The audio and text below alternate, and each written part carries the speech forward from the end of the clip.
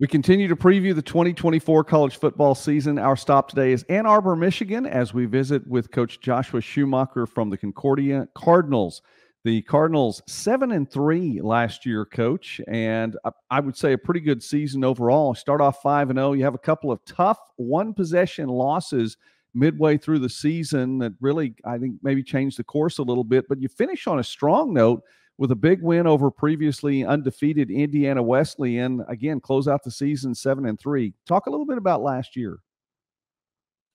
Yeah, we going into last season, our guys were definitely very hungry. They had just eager to get back to playing elite football, and we really started the year hot, and that was going great. We had some significant injuries to really more starters than I've dealt with as a head coach, and so kind of we still battled in every game, and we were competing down to those wires. And you talk about those one-possession games, and so Coach Cody and Coach O'Hara in their first year as co-coordinators on offense, and so certainly for even an experienced coordinator, when you lose your quarterback goes down with an injury, and you're losing a top receiver or tight end.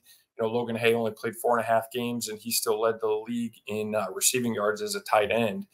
You lose some of those top guys. Got to get creative and keep figuring things out in terms of game planning and all that. So I definitely think we gained a lot of experience in that, and we got a lot of that same depth coming back this year, and so thankful for that. But yeah, started the season really strong. Battled through those 2 losses in the middle of the season. Definitely really proud of how our guys responded.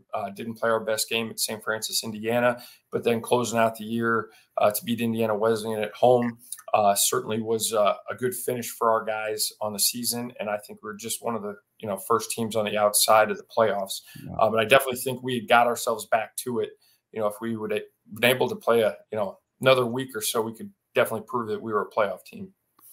Well, it was a team that looked that way from the outside, for sure. Definitely looked that way from this perspective. Coach, the program's been in the news recently, and I did want to mention that quickly as this would be the last season for athletics at Concordia, at least on the campus there. As we talk about the spring just a little bit, and we'll talk a little bit more about some of those players you were talking about returning. What's the mood right now, and how are you going into this final season? Yeah, we definitely lost some freshmen in the recruiting process of it. Lost some guys, in terms of like having the instability of what was going on. But we also returned 17 starters, and we have 102 guys that are committed right now. And we have 15 guys that are still deciding what they want to do. We had a great session last night with our guys out doing Skelly. Our guys are working out 4 days a week in the morning right now. And then we have some guys that come in the evening and work out as well. We'll have 2/3 of the roster here July 8th. And, we definitely challenged our guys in terms of once our guys made the decision that they wanted to be here, right? We didn't challenge the guys of trying to figure out what was best for them, because you can't really arm wrestle someone into being like, hey, this is going to be the last ride. But once those guys have decided that they want to be a part of this and go all in together on it, from there, right now it's a challenge of you guys are definitely making a sacrifice to be here together as men and to do this. And it's the commitment level of these guys, right, is definitely high and above just following the path of least resistance and doing some things where they're facing adversity. And so, we want to rally our guys behind that and together. And so definitely really proud of how so many of the guys have been able to stick together. And, we're, as a coach and as a man and as a mentor to so many of the guys that, that we recruited really hard that aren't with us, we're still God's blessings to those guys and, wish them well in all of those circumstances for them as well. But it's exciting that we have our entire coaching staff coming back, minus an assistant defensive line coach, and having so many coaches continue to be here and be committed. So we are definitely pumped about putting everything we got into this last season of Concordia football. We'll have 5 fifth-year seniors and 25 fourth-year seniors. So definitely led by a strong group of returners. And we're taking those guys on a senior trip again. We'll go down to West Virginia, do some things out in the woods, but then we'll go whitewater rafting and do a mud obstacle course and some fun things with those guys as well. So a lot to be excited about in the midst of kind of some chaos, quite frankly. I understand. I'm excited and encouraged for you. Coach, of those returnees that are coming back, among those on the offense, Gavin Brooks is returning this season, Brandon Stewart returning this season, and you get another year with Seeger DeGainer, which obviously I would think anyone who has followed the program in recent years knows he's been a big part of the offense, special teams, you name it. Talk a little bit about your offense and specifically those guys returning. Yeah, I'll start with Seeger because it's not too often you get to have a two-time All-American come back. So he's coming back for, his freshman year was COVID, so he's coming back for his fifth fall this year, and he's been a captain for us. He's a great leader, works really hard, just a unbelievable young man with just a really bright future ahead of him in football and beyond football. Definitely excited. Gavin's been healed up this summer. He's out throwing last night, so excited to have him back for his fourth year. So he's really going into his fourth year of starting experience. So definitely excited about that. Brandon Stewart and James Carpenter will be back at running back. Both those guys are going into their senior year. So, it's great to have that experience, especially in the pass protection, as well as them toting the ball. Our tight end, Logan Hay, is an absolute just monster. He came in as a receiver. He's 6'4". He's up to 250 now, and just like he is an animal. And so he broke his leg in the Lawrence Tech game, and so he was looking good last night. So excited to have him back. We also have Peyton Pizzala, who, really kind of an all-purpose utility guy at tight end for us, will be a senior, did really well. Will Dowling, who is an academic All-American for us last year and a first-team All-Conference guy at left guard, he's back for his fifth year as he wraps up his education major and some student teaching this year. The other exciting news is that his brother is back, his twin brother's back as well, who missed last season because he had a couple surgeries in the offseason. So having both those guys back together, getting to play together on the left side. This will be the first time while they've been in college that they got to play together on the same side this season. So excited for those guys to have that memory and bond together as twin brothers. Our left tackle last year, Joe Prushnik, we moved him over. He's kind of playing more on the right side. Joe was a freshman that started at left tackle for us. We graduated two guys on the inside. But we also have Jake Kaczynski coming back, who's been a 3-year starter for us at offensive tackle too. So definitely really encouraged by those guys coming back. Bailey Brooks is another receiver that'll be back for us, Gavin's younger brother. And we also have Tavion Warren, who was a guy we played against last year at Wayne State, and we really thought he was their best skilled player. He had one season left, and he's committed to coming, and he's definitely a really dynamic receiver, kick returner. So when they can't kick the ball to Seeger, and Tavion's out there as well, we're gonna have different guys that can return that ball when they try to avoid kicking it to our two-time All-American returner. We're visiting now with Joshua Schumacher, who is the head football coach for the Concordia Cardinals, heading into his 8th season, 54-19 in 7 previous seasons, and no losing records over the course of that time either, Coach. So successful time in your tenure there. We talked about the offense. On defense, David Cagle is coming back, and he was just a monster, especially getting across that line. 18 tackles for loss, 10 of those sacks. Tell us a little bit about your defense. Yeah, David Cagle is, he comes in as a freshman. He's probably I think 208, something like that. Really good basketball player, really hard worker. Got to play a little bit his freshman year, really not that much significantly. Rotated quite a bit his sophomore year, probably added 10, 15 pounds going into that year. Now he's up to 240 something.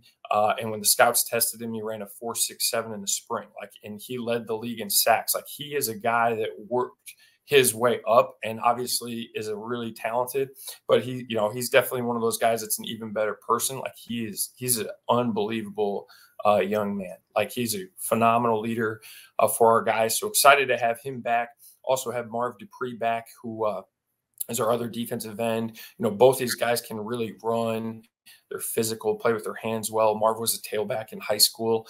And so it's exciting to have guys with that kind of speed on the edge. And, we graduated some guys on the inside. But we also have Logan Narwhal, who is probably our most technical defensive tackle. He blew out his knee in that Lawrence Tech game, and so he was out there this morning looking great. Had a great day squatting on Tuesday, and he's just crushed his rehab. So he's going to be a senior this year. Gene Richmond is also in there, and we've got some other guys that are working really hard and developing. We've had a guy that's just he's a thick wrestler who was a 215-pound wrestler in high school, and he's up to 290 right now. His name's Andrew Van Dyke, and Van Dyke has just been a man. Like, he's good friends with guys that are playing on defense with him. They kind of razz him a little bit about getting on the field more and doing that. He is determined and has just really been getting after it. And so we're excited about him, Jarrell Stevens, and, definitely a lot of excitement with those guys there. At linebacker, Liam Carries, he was our will linebacker, really became a starter about the fourth game of his freshman year and ended up leading us in tackles, which is quite the feat because we had, Casey Roush, who won't be back, but Casey was an All-American for us this last year. I got to pause real quick to tell you about Casey, because Casey finished college with over 300 tackles, right? He averaged 42 some yards per punt. He had a punt. I'm pretty sure his long punt was about 70 yards. He was 2 for 3 on field goals his junior year. Had a pick 6 on defense. Was in double digits on sacks. 7 forced fumbles, and he had 2 yards rushing. Like, on this side of the millennium, I don't know how many guys in college football have, where they passed, they ran, they tackled that much. Scored. Like, he's a throwback special guy. Graduated with his nursing degree. He's punting for Pitt State this year. He's down in Kansas using his last year of eligibility from the COVID down there. And but that was a special guy I had to kind of shout out there. And we also have Chase Maynard. Chase Maynard was Defensive Player of the Week in the Indiana Wesleyan game. He suffered through a high ankle sprain during parts of the season, so excited about him coming back. We also have Evan Pittenger, Ben Toddy, 2 guys that are seniors as well, so we definitely have some great depth at the linebacker position, and those guys have played significantly over the years. Ethan Burrows has really done a good job as a freshman this spring, and so really looking forward to seeing his progress throughout the summer. In the secondary, we've got 3 all-conference guys coming back. 2 fifth-year safeties, and Gabe Whitmore and Colby Comisher. And then Kelly Matthews, who just looks phenomenal right now. He's a guy that, really, he was a heavy hit. He was a hitter of the year last year at the corner position. Like, he's just a dog. And so definitely it's hard. Like, it oozes out of me. I'm excited to brag about him and all these guys and how many guys. And there's so many more that I didn't name, but definitely optimistic about what these guys are going to be able to accomplish in the last year. Coach, I appreciate that. Listen, everything you've said has encouraged me. I want to not only watch you all more closely this year. I'd like to, one of those coaches, what you're talking about and the commitment for this team. It's just fantastic. I want to be a part of it. Special teams, you mentioned Gaynor coming back and that there are going to be different options from the kicking game as well. And I realize, and Roush was an All-American in more than one area too. I mean, it's just amazing what he did and accomplished for not only defense, All-American punters as a sophomore, academic All-American as a junior, All-American linebacker as a senior. I didn't even say that to you when I was rattling stats. And graduated 3.5 years with a nursing degree. Like, just a special young man. That's fantastic. Well, I'm going to keep up with him at Pitt State then too. But special teams, tell us a little bit about that. Yeah, we have DJ Robinson. He's coming back, as well as Caden Thomas. Both those guys had opportunities to kick for us last year. Excited about some guys we have coming in to punt for us as well. Think we have another lefty and a righty that can really punt and boom the ball. And so long snapper was Bailey Brooks and Jace Neely last year. So those guys are back as well. So really got big shoes to fill with Casey Roush being gone. But, definitely have a lot of guys that have experience protecting on punt, running down on kickoff, but having the sophomore kickers back, definitely exciting for those guys. Season gets underway. It's not too long from now, just a couple of months, realistically, August 31st, and that is a Saturday. You get your first couple of games at home, an 11-game slate this season, and you start off with Olivet Nazarene coming to town the next weekend, Saturday, September 7th. Defiance College coming to town, new member of the conference and back in the NAIA as well. And then first trip on the road at Marion on September 14th. Tell us a little bit about your season. Yeah, we haven't had 11 games while I've been head coach during the regular season. Last time we had it was 2016. Lonnie Priest, our AD, his last year as head coach. And so, they asked me with Defiance joining the league and trying to fill out that schedule if we'd be open for it. And the way the academic calendar turned out with the way the week 0 is, we were able to still get a bye in there. And why not get to play more football for these guys? They train all year round for it. So that's kind of why we set up for 11. In terms of starting with Olivet, right? I know Coach Mitchell really well. We just talked at the camp not too long ago, and really respect who he is, how he coaches, going about his business. One of our alumni coaches their special teams and DBs, Prince, and so definitely familiar with him. We've had a lot of battles. I referenced the Lawrence Tech game a couple times in this video already. And, that's where those guys were last year. So, yeah, having them at home, I think it's going to be an exciting atmosphere. I definitely think a lot of people are going to come out to see the Concordia games this fall. And so, yeah, we got the 6 home games. We have 3 night games against Marion, Judson, St. X. And then we have our 2 conference games on the road at the end of the year, Taylor and Indiana Wesleyan. So those are normal kickoff times. But, yeah. It's kind of a wild season. You get 3. You don't normally get 3 night games in the NAI. Plus, we have the 11th. There's a lot. A lot of excitement. Take a couple of these things. I would have been jacked about them in previous years. And then you put this all together. We're praying that our guys can just live out this together, continue to grow in mind, body, and spirit. And we're going to continue to be who we are, what we're about, as coaches, as men, and as Christians, and really pour into these guys to the best of our ability. Coach, it has been encouraging to me. I appreciate the time that you have given to us today on Midwest Sports Net, and I hope that it's encouraging to everyone else. The makings of what could be a very special season, and I believe will be a special season, win, lose, or whatever, for you, your team, these young men, and that it's going to be a time to remember. Coach Joshua Schumacher, the Concordia Cardinals, heading into the 2024 season. Success to you all this year, and thank you again for taking time with us. Thank you very much, Joey.